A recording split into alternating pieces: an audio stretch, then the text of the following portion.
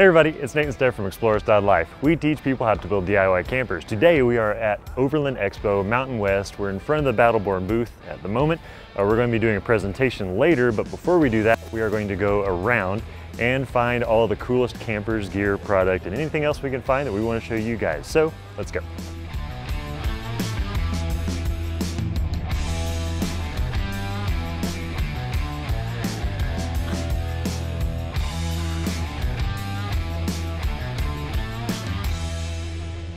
Four-wheel pop-up campers have been one of my favorite slide-in truck bed campers for a while. They've been around for 50 years and they have three different main models. They have a truck topper model that goes on top of a truck bed, a slide-in model that goes inside of a truck bed, and then a flatbed model that goes on top of a flatbed that gives you some extra room for extra storage if you're wanting to make a more permanent modification to your truck.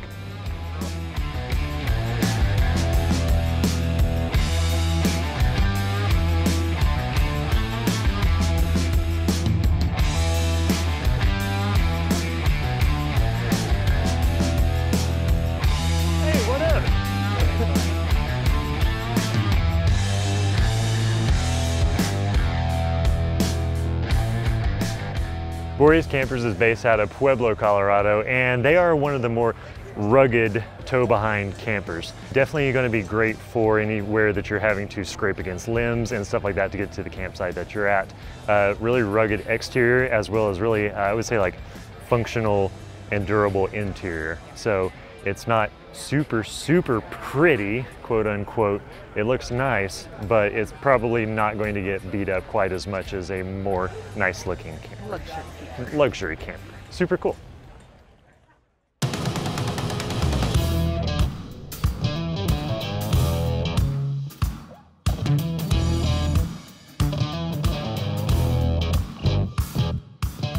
Topo Toppers is based out of Ventura, California, and they make a pop-up tent style truck bed camper that is pretty lightweight and a lot easier to kind of remove if you want to be using your truck for regular purposes, but it collapses down and pops back up for camping.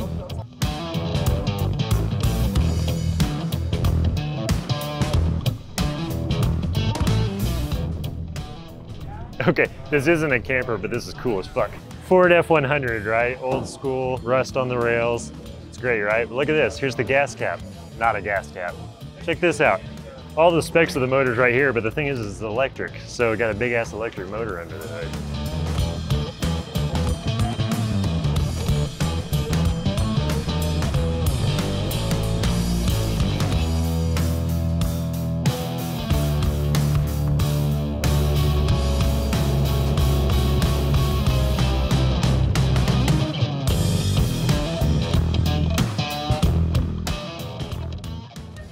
First van category in this video is going to be Storyteller Overland. So they have a really good use of space in their van, I think. So the garage area has got the water on one side and then the power system on the other side, similar to how we're doing in our Transit, but the bed up top folds down, half on this side, half on the other side, and that's pretty nice for things like if you're trying to bring your mountain bike along but you also don't want to take the front wheel off, and so it's a little taller. So great use of space here by Storyteller Overland.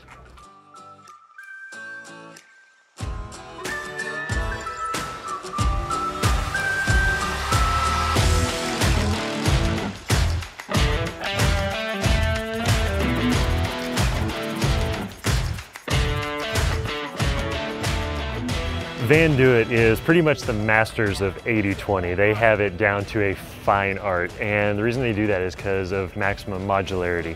Everything that they have in their van can be taken apart, removed, mixed and matched with other different modules and stuff like that. Everything's 80-20, and so if you're seeing on our channel, we're working with it as well, and it works out perfectly for being able to mix and match these components.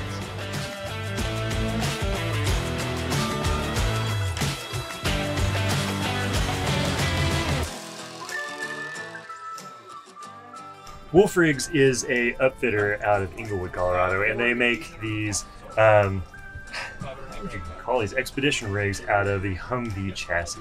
And we wanted to show this one to you because it's unique. We haven't seen really any other Humvee chassis campers here just yet. And this one thought it was kind of unique also because we can all stand in here side by side and it's not really that cramped. Grace is sitting on a queen size bed at this point, which is super fun, and it's built out really nicely. We'll show the outside right now, as well as having some mosaic work in the shower of the bathroom. Really cool build.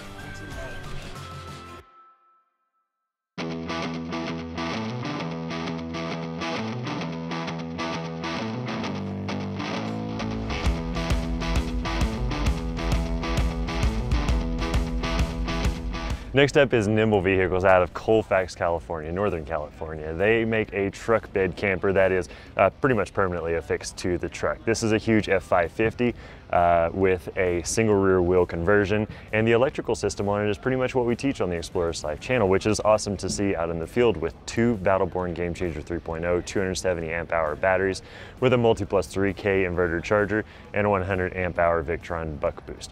The interior is all built out, has a nicely finished RV type of setup for all the creature comforts of home.